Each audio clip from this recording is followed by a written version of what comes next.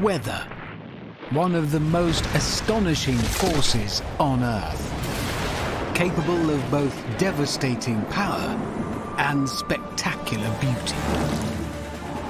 Wherever you live on the planet, weather shapes your world. Yet for most of us, how it works is a mystery. To really understand weather, you have to get inside it.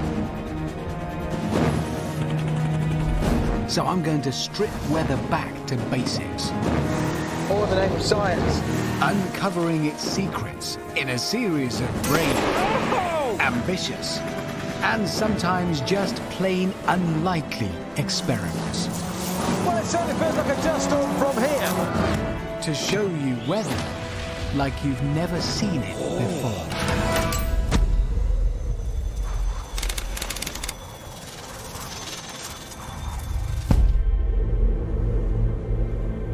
Water lies at the heart of our weather, but not just as rain.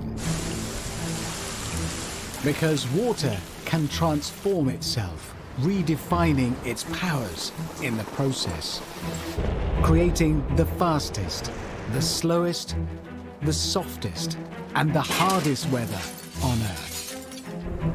Often changing from one to another with alarming speed and striking consequences. In this program, I'll reveal water in all its shapes. I'll capture a cloud. Okay, little cloud, let's see what you got. To see just how much it weighs. Discover why hailstones are able to do so much damage. Oh, look at that. Find out what would happen if rain fell in one big lump. It's amazing, isn't it? And I'll experience water in its most ferociously powerful form, as an avalanche. Speechless. Genuinely speechless.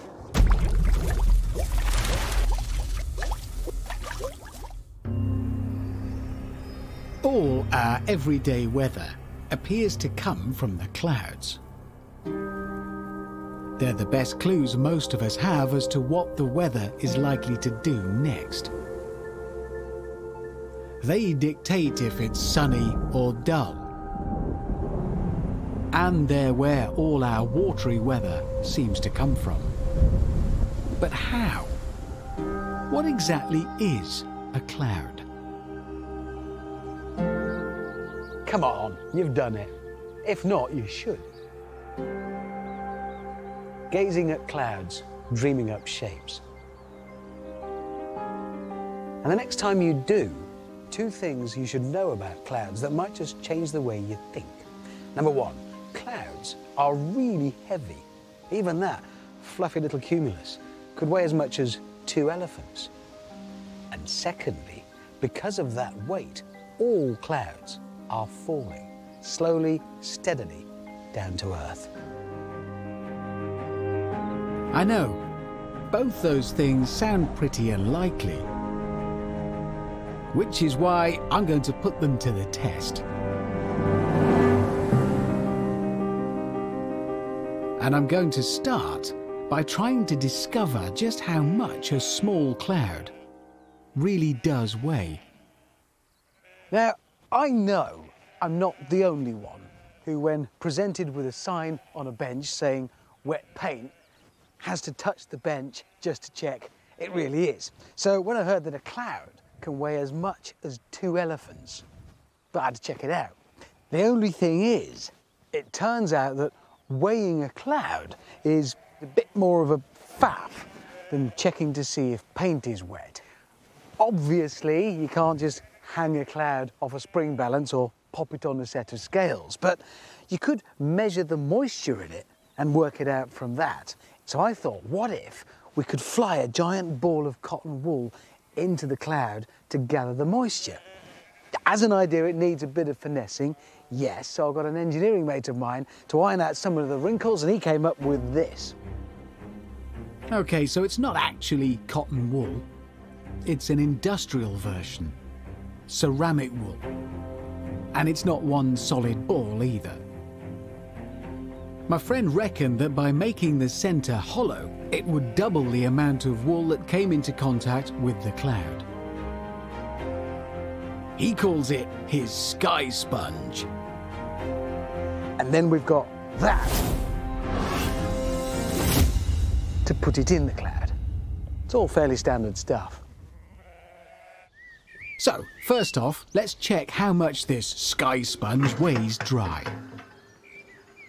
That's 37 kilos, which for a sponge is already pretty heavy. But we need that weight to be able to fly it accurately, especially when the pilot is someone not that used to carrying freight. I know, it's not a good start. But as nobody has ever done anything like this before, I'm as good a choice as anybody.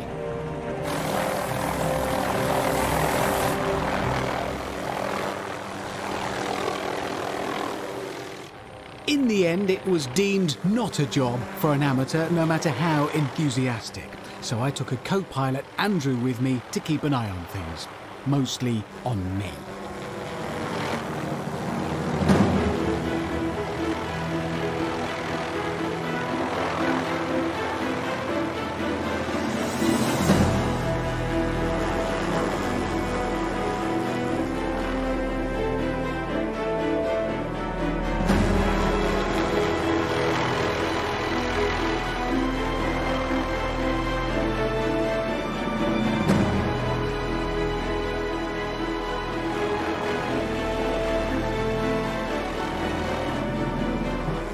So, helicopter, check.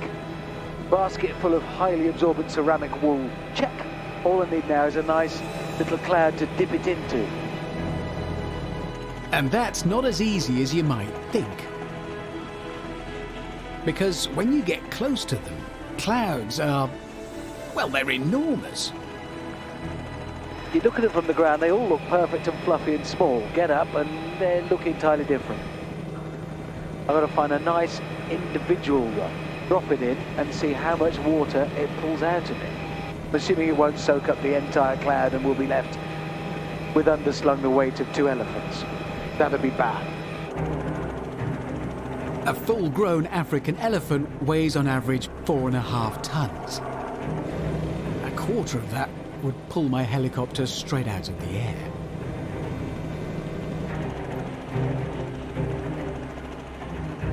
But if I just weigh a fraction of a cloud, then multiply my results, it should give us some idea how much a whole cloud actually weighs. Pick a victim. What about the one in front up here? Yeah, that's a nice one. Right, cloud has been sourced.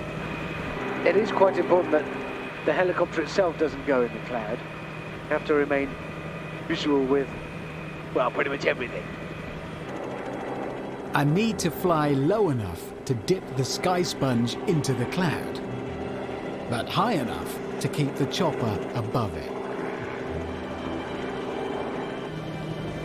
Which is trickier than it sounds. Well, for me.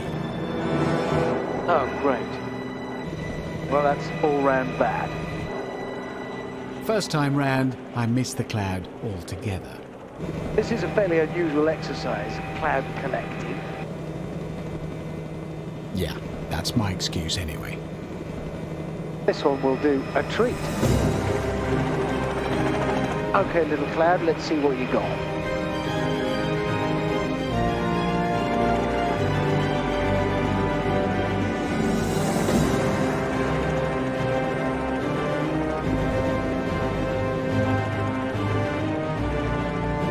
Close up, the cloud seems so wispy, it's hard to imagine we're going to soak any water up at all.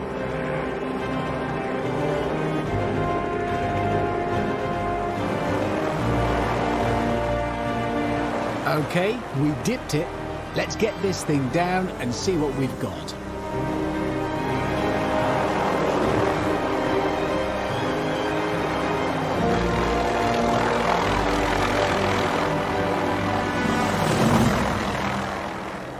Well, It's wet, that's a start.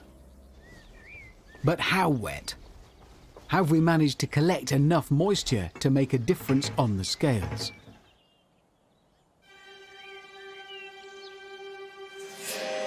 We have 10 whole kilograms of difference. I know that doesn't sound like much, but look at the size of the cloud. Then look how much of it the sky sponge flew through. Just that small section had 10 kilos of water in it. If every section that size weighs the same, then that little cloud must be getting on for, well, not quite 9 tons, but a lot.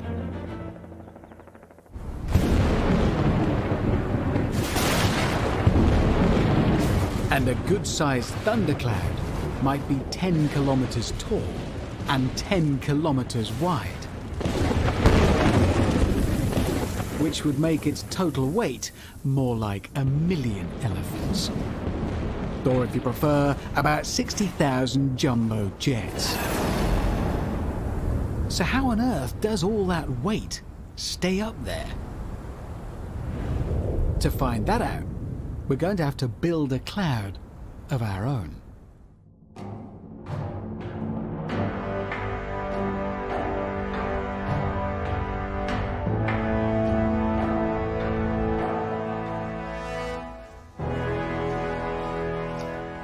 Right. What I've asked to achieve here is an indoor cloud. What I've got is a cattle trough full of water, and I don't even know what these things are.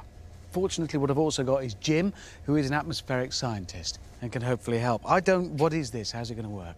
So this is how we're going to make something akin to clouds. Right. Obviously, it's not a cloud, but it's the closest we've got to a cloud making machine. Right. So what we've got in here are some ultrasonic humidifiers.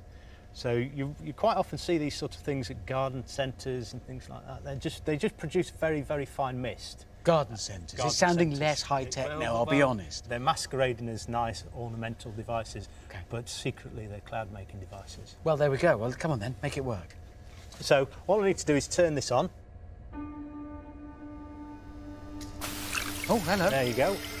Suddenly, miniature clouds appear. And that's just by breaking the water molecules down into smaller bits. So we're breaking the liquid water Yeah. into just very, very tiny droplets of water. These garden pond devices turn the water into tiny droplets. And that is exactly how a cloud works. Clouds float because the water drops inside them are so small and so light. What's the difference in size? How big is a droplet of this compared with a droplet? So a droplet of that is 5 microns, but that means absolutely nothing to you. Small. Okay. So, but a rain droplet, you can get your head around the size of a rain droplet. A rain droplet is about 2 millimetres. So the difference in size between these and the rain droplet is the same as if you've got a sugar cube and a caravan. Hang on, which is the caravan? So the caravan is the rain droplet, Right. and the sugar cube is these tiny little droplets. Right, well that is working. The humidifiers have split all our caravans up into billions of sugar cubes. Okay, lid goes on. Okay. But to really complete the effect, we want to see if we can get those tiny moisture droplets to float in the air. We'll turn the fan on now, and we'll see our clouds emerge. There it is. Weirdly, it feels dry. Hard to believe our sky sponge managed to soak this stuff up. So this isn't just something that looks a bit like a cloud, this is pretty close to a cloud. But these are just droplets of water, very, very small droplets of water, and that's what a cloud is. Jim, not being critical of your cloud, but it looks a lot more frantic. I think of clouds as just solid state, really, just drifting. What you're seeing here is what's happening around the edge of a cloud. It's constantly changing. So you get up close to a cloud and it's really quite busy. Yes. So whilst I'm very impressed with your homemade cloud here, it's kind of not up enough.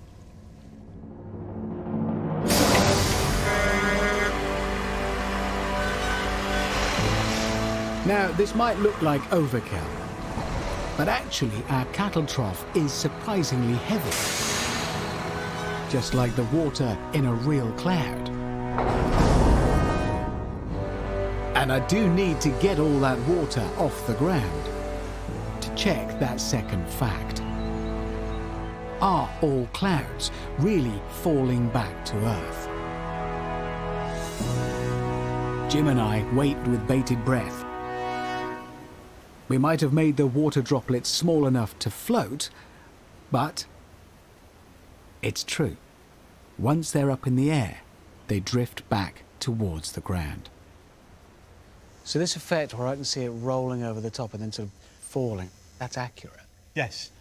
Our cloud is dropping out. So if you look at clouds with binoculars or something like that, you'll see bits of streams of cloud. So because this is small, it all looks faster. But if this were as big as a real cloud, this effect, this exact effect, is what's going on all the time. Yes, just continuously, all the time, around the edges of clouds, around the periphery of clouds, we've got this process going on all the time. So there you have it. Clouds are heavy, and they are all falling slowly down to Earth.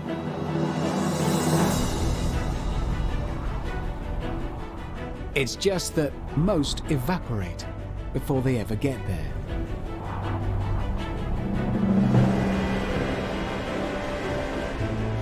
In fact, the typical lifespan of a small cumulus cloud is only 10 to 15 minutes. But while they're up there, they act as a sort of public transport system for water, carrying it from one place to another. Until either the service goes off duty or they dump all their passengers out as rain. There are about 13 trillion tons of water being moved around in the atmosphere. And every day, about a tenth of that comes crashing back down to Earth. Sometimes these storms are incredibly intense. The quickest on record dumped 12 centimetres of water in just 8 minutes. The heaviest managed nearly 1.5 meters of rain in under 10 hours. And so to my home territory, where on average it rains 1 day out of every 3. This is my favourite place in the entire world. It's in the Lake District, Honister Pass, running down to Lake Buttermere. I've been coming here for 27 years. It has one of the best views in the world. I've seen it once. That's because this specific place is the wettest in England. On average, 4 meters of rain falls here every year. And yet, on the one day when I am here specifically to talk to you about rain, it's not actually raining. We've had to resort to this. Yes, sprinklers in the wettest place in England. However, this will suffice perfectly to allow me to show you what I want to show you. Puddles. Puddles hold the key to seeing how those tiny cloud droplets turn into raindrops. We can't look into a cloud to see how raindrops form, but we can get an idea of what's going on by looking in a puddle. As the raindrop hits, part of it is attracted to the water. What bounces back up is a smaller droplet, about half the size. When that droplet hits, the same thing happens again. Around half of it stays in the puddle.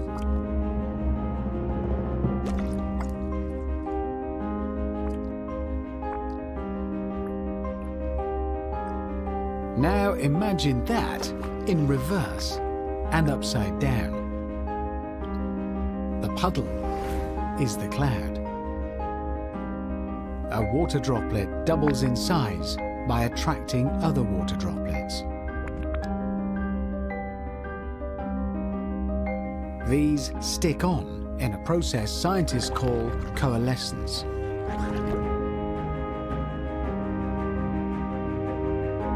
It increases again and again until it's so heavy it falls away.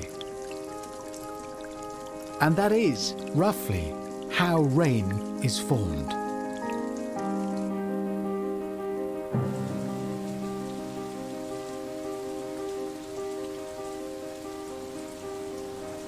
It feels right like this. This is how it feels here. Which is just as well, because I've got one more thing I want to tell you before I get them to turn these sprinklers off. And it's about the official difference between rain and drizzle. Look closely at a puddle's surface. If the drops are splashing, like here, then it is rain. But if there are no splashes, then it only qualifies as drizzle. Officially. Clever, isn't it? Splashes, rain. No splashes, drizzle. But what they've both got in common is that they're just too heavy to be held aloft. We talk about heavy rain, but water is heavy, very heavy. To give us an idea of just how heavy, we are about to see what would happen if all of Borrowdale's 4 metres of water fell in one go. Now, obviously, we can't get a digger the size of the Lake District. So we're just going to recreate what it's like when 4 metres of water hits one small area. So we have 4 cubic metres of water in the bucket, which amounts to 4 tonnes at height. Then beneath it, you'll see we've found a car for scientific purposes. Let's see just how much damage that amount of water can do.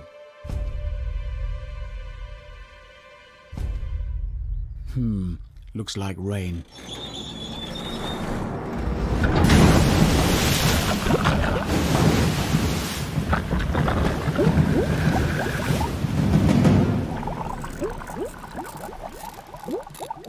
Yeah, pretty brutal.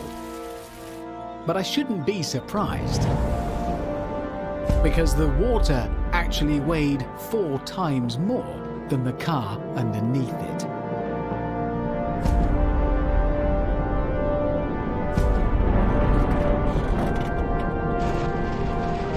Every minute of every day, 900 million tonnes of rain land on our planet. That's about the same amount of water as in all 16 lakes of the Lake District.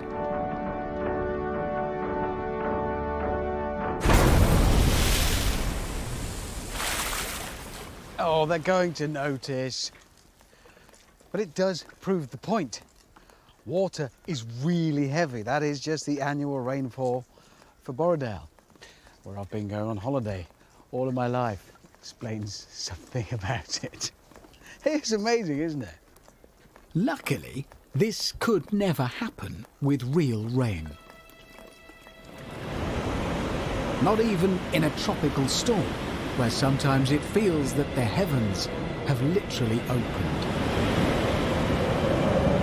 Partly because, as we saw earlier, raindrops fall the moment they get heavy enough. And partly because of what happens to rain as it falls.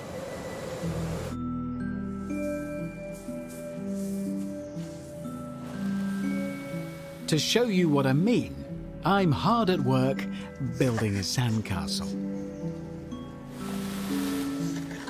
And Professor Jane Rickson from Cranfield University is filling a plastic bucket from a pond.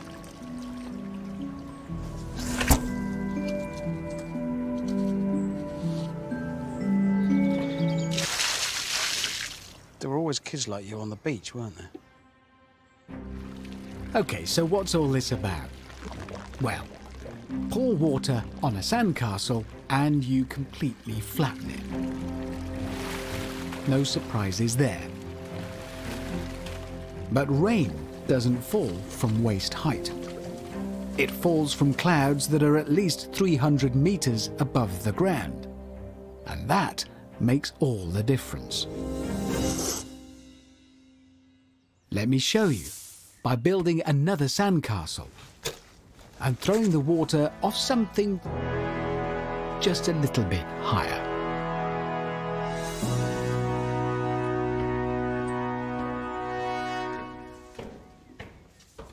Now, obviously, this isn't as high as a real cloud. They start at around 300 meters. This tower is 30, but it's tall enough for what we want to do.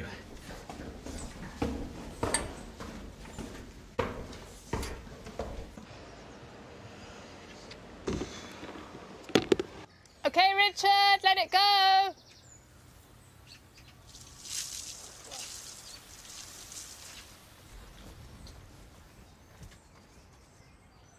Idiot. Yeah, wrong side. How was I to know? Let's try it again. Okay,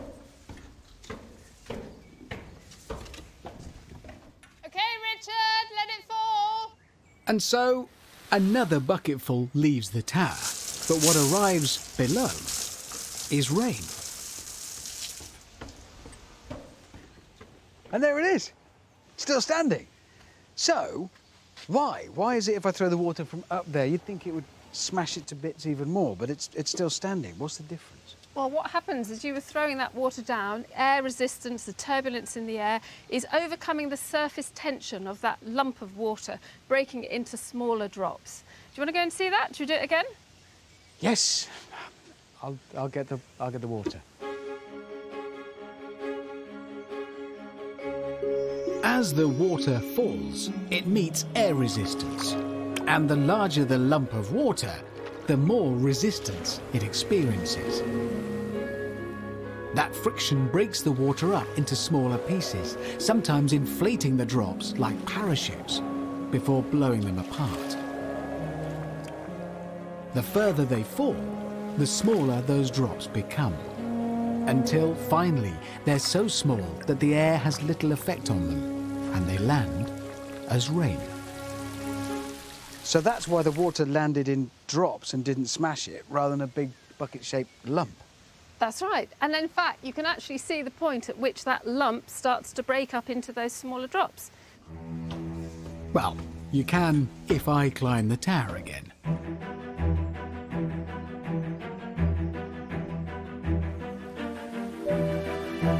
It actually happens surprisingly quickly. Within 10 meters, there's enough air blowing on our bucketful of water to break it down into drops. If our digger had been just a few meters higher, then the car might well have survived.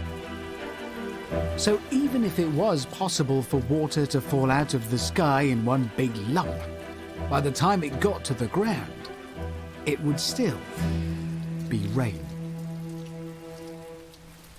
Because they break down like this, the average raindrop ends up about 2 millimeters across. But there is a way that water can fall out of the air in bigger, more dangerous pieces. By shape-shifting into ice. Now, most of us think that when we see ice falling out of the sky, it's hail. So what if I told you this wasn't hail at all? Sure, it looks like hail, but it can't be hail. You can't get hail in winter. It only happens in summer. I know, you think you've seen hail in winter, but trust me, you haven't. What you've seen is this, ice pellet. Ice pellets are formed when a snowflake partially melts on the way down, losing all its pretty branches, and then refreezes, forming a small ball before it hits the ground. Just to make things even more confusing, in North America they call this sleet, which over here means a sort of slushy mix of rain and snow. Either way, this is not hail. Hail is something entirely different.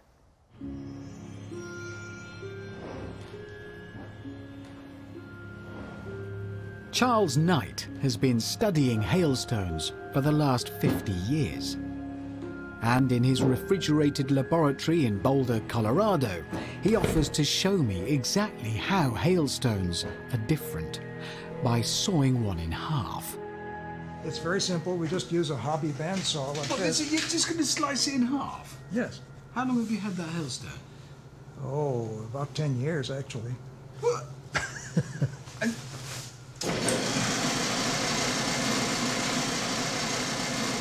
But it's worth it. As soon as Charles opens it up, the difference is revealed. Hail is made of layers. And there you can see one layer there anyway. So where there's that little circle? Yes. But in the bigger hailstones, there's much more obvious layering. This is an example of really what you would call a giant hailstone. It's enormous. It's enormous, Yeah. yes. But that's obviously not going to stop him cutting it in half, even though this one is 15 years old. Oh, wow! This time, the layers are crystal clear. If you make a thin section, then you can really see the layering. That's a slice right through it. That's absolutely beautiful. That's really telling its own story, isn't it? Just like the rings of a tree, these layers chart the story of how this hailstone grew.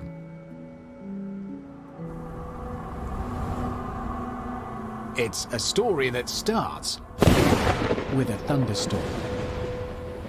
And thunderstorms only tend to happen in summer.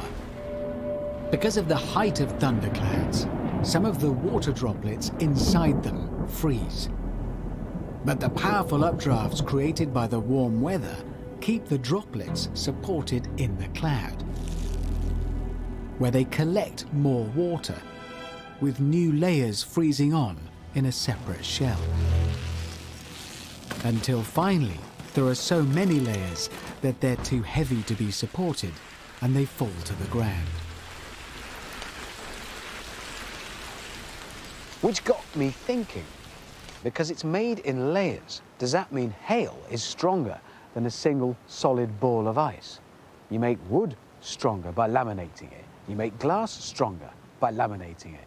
So does laminating ice make it stronger? Certainly hail is powerful. It causes over £1 billion worth of damage a year. But is it any harder than conventional ice?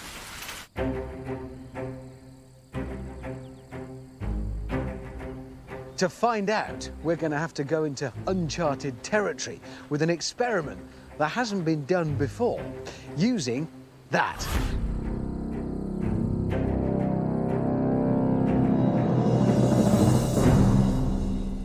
Yeah, I know, it looks like a length of plastic pipe on some tables in a field, and to some extent, well, it is. But you should see what it's about to do to that table tennis bat. Its inventors, Purdue University's Jim Stratton and Craig Zaring, wanted to see just how fast they could get an ordinary ping pong ball to fly.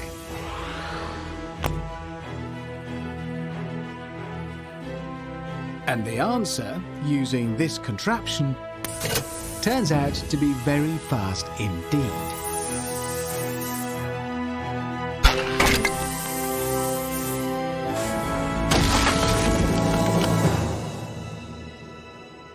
That is astonishing. This projectile is moving when it comes out of there. Oh, yeah. About 919 miles an hour. Yeah, that's brisk, isn't it? Yeah. So you brought along your device, which is, if you think about it, a sort of nightmarish automatic serving machine, and you've agreed to help us. Mm-hmm. Yeah. OK, right. So here's the plan. We're going to see which is harder, ice or hail. But first of all, we've got to make some hailstones. We've already seen how much of a faff that is, even for Mother Nature. But luckily, Jim and Craig have a plan. A plan that starts with dry ice. It's like an 80s pop video. A pop video starring a bead on a bit of string. The dry ice makes the bead really, really cold 2 rolls. Yep. before it's dropped into cold water. If you'll notice, every time he puts it in there, you can hear just a little bit of a crack. You can hear a little bit of fizz, and that's the water instantaneously freezing to the outside. So that's 1 layer of ice around that little Very seeding small layer, leaf. yep. Very small layer. How long does this take? About 10 minutes. Oh, God. How many of these do we need? Quite a few. And they need to be the size of ping pong balls to fire them from Jim and Craig's gun. Can I have a go? Yeah. Right. Dip it in here. Fairly quickly into there. That's it.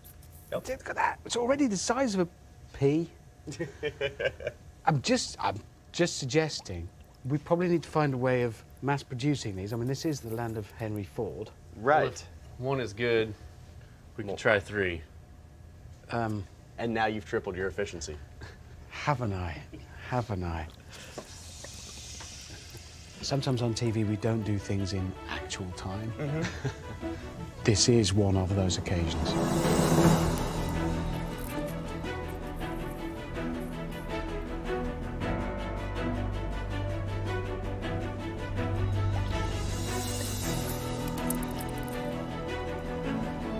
You gonna do anything? Reading this. There's no words, you're just looking at the pictures. It's my turn again. Yes. Oh, you've been busy.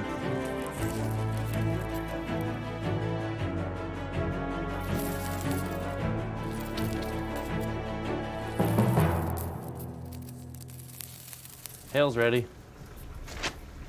They're done. They are done. Magnificent they are as well. Look at that. OK, they might need a little bit of rounding off to get them down the barrel of the gun, but the size is good. Say goodbye. 1, Excellent. 2. 3 of 30. We're going to have to do some more, aren't we? Really? Yeah. A whole bunch. Yeah, okay. So we have something to compare them with. We've also frozen some water into ordinary ice, using a few of Craig and Jim's spare ping pong balls as moulds. So we've got solid ice and we've got hail, which is ice in layers. Time to put them up against each other to see if there really is a difference. And we can't resist starting with one of our homemade hailstones. I'll give you the honors. All you have to do is punch it. Let me scoot back a little bit so we can look Why at is that. everybody else standing back? Well, I'm getting so we can see. Right. What? I've not done this before, have I? How wrong can it go? Are we ready? Yep, we're ready. Punching a hole in there now. Oh, it's quite dramatic, as it turns out. Yeah, let's have a look at the footage. Believe it or not, we're breaking new scientific ground here. So to make sure we capture any differences between the ice and the hail, we're recording everything at ultra-high speed. And sure enough, our cameras capture every detail, from the plastic seal popping off the tube to our hurtling hailstone punching through the target. Oh, look at that. That is awesome. Beautiful. Is it worth experimenting now with just seeing how much more resilient one is than the other? Yeah, we brought plenty of materials we can shoot at, so we can actually shoot 2 of them at the same thing and see what one will go through, one won't go through, and the type of force that we have in there. That's exactly what I was meaning. Do that. Right, let's do it. So here's the setup. We've got lots of different sorts of wood, and we're going to take 2 shots at each piece. First with plain ice, then with our homemade hail. First up, chipboard. Right. 3, 2, 1. Ice, straight through. Hail, straight through. OK, slightly thicker piece of chipboard. Same result. Plywood.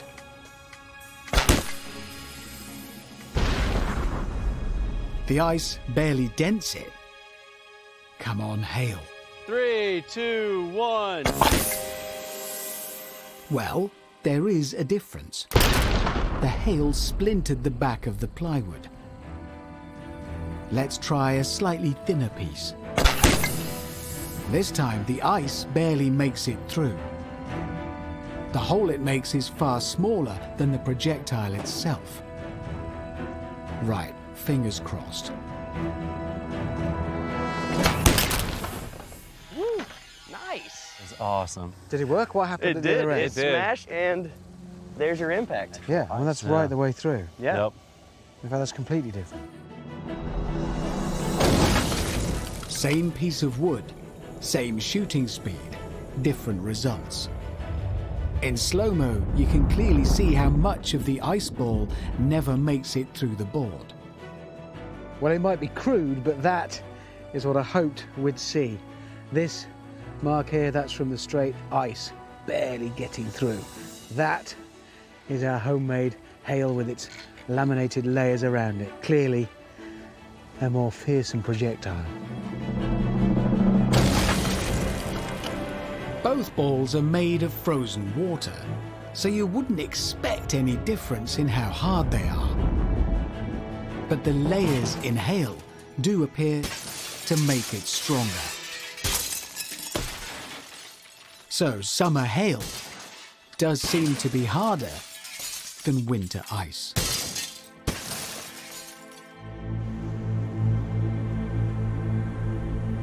But water can shapeshift into something even more dangerous. Naturally quicker than hail, with a mightier punch than hail. And what it is might well surprise you.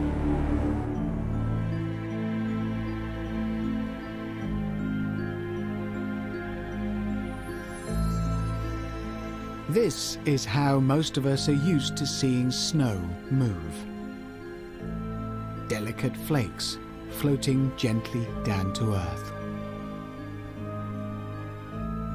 Floating so gently that a snowflake can take nearly an hour before it finally reaches the ground. Traveling at just 4 miles an hour, little more than walking speed.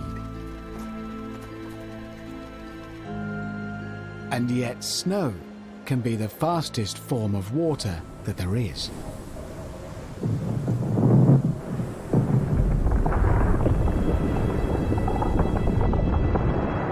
Because when it's in an avalanche, it can hit 80 miles an hour in 6 seconds flat. And then, well, it just keeps on accelerating. The fastest one ever recorded on Mount St. Helens in America clocked a staggering 250 miles an hour.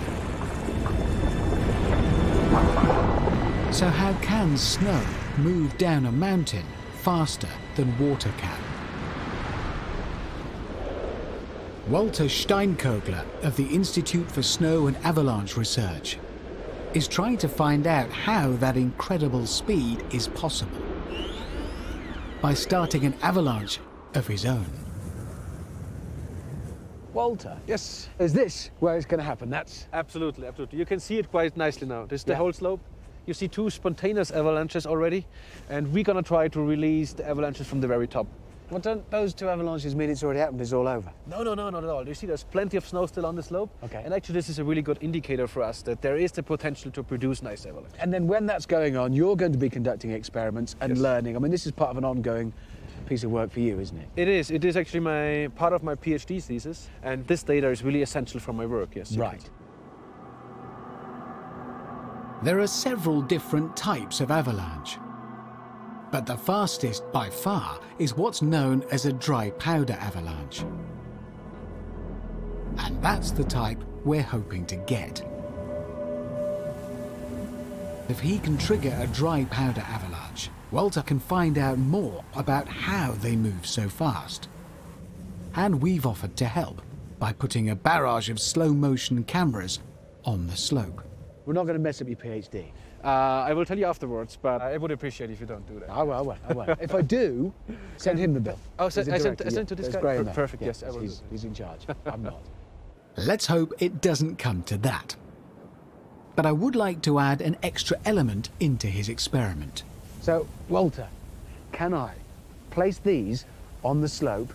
If they're a known distance apart, I thought I could time when the front, the head, We call it the front. the front of the avalanche passes one of these. Yes. I can time it over that distance and I can work out how fast it's going. Sure, sure. That's a nice approach. You can do that, yeah? Thank you very much. Right, we'll do it. I just need a helicopter.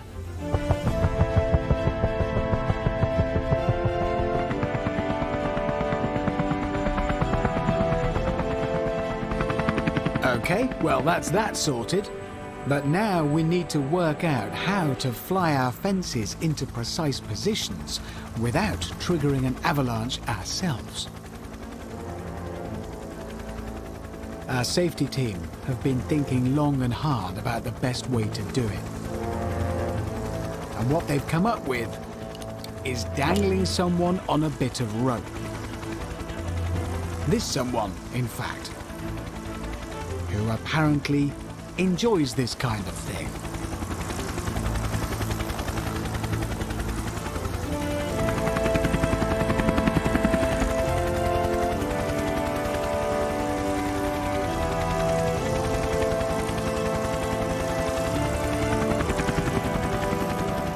That is the single coolest thing I have ever witnessed.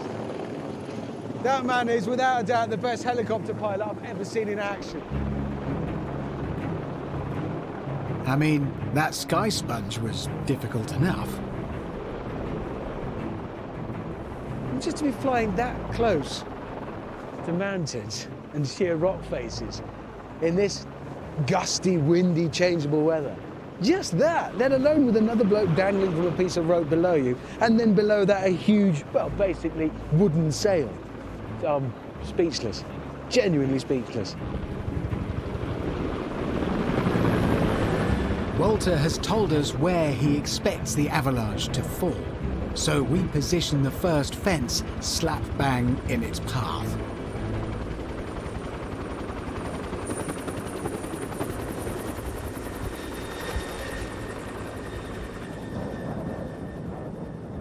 But the conditions up here are very changeable, as we discover when we try to fly the second fence in. Suddenly, the winds quicken and start to gust alarmingly.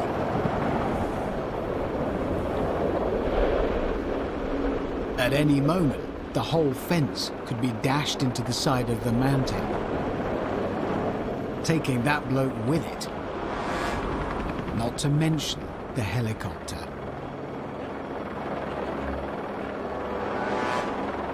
And the fence needs to be exactly 100 meters from the first one. Never have the words "rather him than me" been more directly applicable. It's down.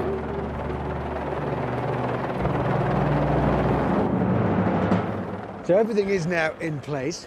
My two boards I know are 100 meters apart. When the front of the avalanche passes the first one, I'll start the stopwatch on my phone, stop it when it passes the second, and we'll get an idea of the speed. And I do know we're going to be surprised how something that a little snowflake can take an hour to drift down out of the sky can suddenly be part of something so fast and so powerful.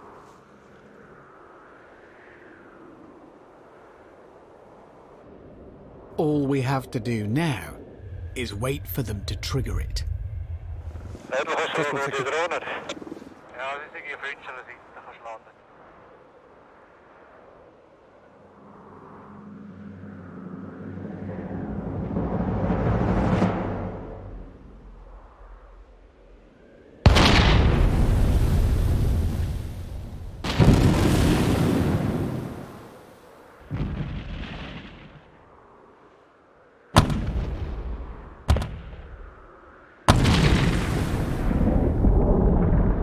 Obviously, is the explosives.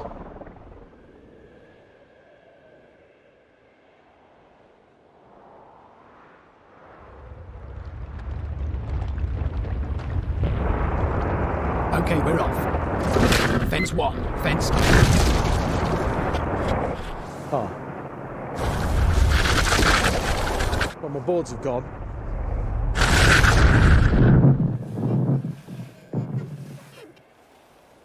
missed it. But I suppose it does prove, in a way, just how fast an avalanche can be. And luckily for me, our slow motion cameras captured everything. So let's take a look at that avalanche again. This is the moment the dynamite is dropped from the helicopter, causing this explosion at the top of the mountain. Immediately it's surrounded by a powder cloud, made up of 1% snow and 99% air. This is a dry powder avalanche. The avalanche accelerates down the steep incline until it reaches our first fence, though not exactly at the angle we expected. The leading edge passes the first one now, and that particular bit of snow reaches the second fence now. Almost exactly the same time the first fence is destroyed. No wonder I had trouble timing it. Our avalanche was actually only travelling at 25 miles an hour, just a tenth of the speed of the fastest one ever measured, but still faster than if we just pushed that snow over a cliff. I want to know how that's possible. Let's imagine there's a chunk of snow at the top, and then it starts to move. What's happening to that snow from the moment it starts to move down? Well, first it will break into pieces and it gets rounded a bit and it also gets compressed. And these are the pieces which you can see up there. They look like snowballs. Technically, most of them are snowballs, yes. These snowballs are the secret of what's going on underneath that powder cloud. Walter offers to show me how. Okay, Walter, this is like an avalanche. How? Well, you imagine an avalanche that's moving down a slope, it's gonna pick up snow like you're doing now, and it's gonna put it in motion, as in our tumbler here. It seems you're losing your motivation. Come on, keep on going. One more. You can do it. You can do it. Come on, Richard. Perfect. I think we're good there. And you can see already it's compacting, then it's breaking apart again, then it's compacting again, and at some point you will end up with ball-shaped features. It is magically making snowballs. A mixer full of snowballs, yeah. It makes snowballs. Of course, in an avalanche, this is happening much faster, and it's much more violent process going on there. But this is a slowed down version of exactly the same process, and you can see that sort of grinding, rolling motion you can imagine happening. Perfect. Yeah, that's exactly the case. Yeah, true. So understanding this will allow you to understand more about how fast it might go, where it might go, how it will behave. Absolutely. I would say they are quite done. Yeah, Can I turn it off? Perfect. Yeah, turn it off, please. Yeah. So in here, snowballs. Perfect snowballs, right? Aren't they? I mean, that's seriously packed. It's quite hard, right? I mean, it would be not that nice to throw it on a person, I guess, this one. Are you looking over there and thinking targets? Because I was. That's oh, they're cross-country runners? Yes. Come on, do it. Come on, do it. He was scared for a second. Did you see? Walter wants to excavate the avalanche to see how much snow it contained. And I follow him into, well, a big hole. Because I want to be sure whether it's these snowballs that make the avalanche move so fast. This is not that easy to answer because still going on ongoing research, but for sure it defines the motion of the avalanche, yes. So you can't say for definite yet as scientists, and I love it when you guys can't give a definitive answer. Yes, I cannot because it's my research, and if I say it now, I mean I need to publish this stuff first. So would you ever end up with your avalanche effectively rolling along on like ball bearings? Or like when they used to build, they'd get a huge stone and move it to one place to put it up as a monument, they'd roll it along on logs, wouldn't they? Is it like that? I think you can kind of say it like that, yeah. I'm from a scientific point of view, I'm not 100% sure. You think that's rubbish, don't you? No. Be honest. Come on, you big old you go, no, from a scientific point of view, I'm not sure. It just says rubbish. Now, there are studies that say that really it's the ratio between the bigger grains or the bigger balls to the smaller balls that can significantly influence the speed and the motion of the avalanche. So you're not that far off, actually, with your comparison. Maybe you're just jealous because it was my idea. Yes, I know. but yeah, no. That's what it is. You can publish that, actually. That would be something for But I have to write it up. Yeah, but you can go into research. I can't be bothered, take ages. No, You can no, have it. no, Have no, it. sure. It's yours. Okay, then I do it. Yeah, have it. It's yours. Put something on wheels and it can accelerate quicker than if you simply drop it. And these snowballs may be the wheels of a dry powder avalanche.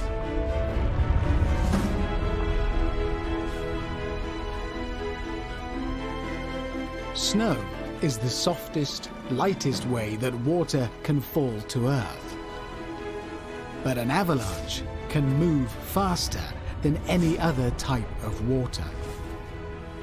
4 times faster than the fastest flash flood ever measured. And it seems snowballs might well be the secret.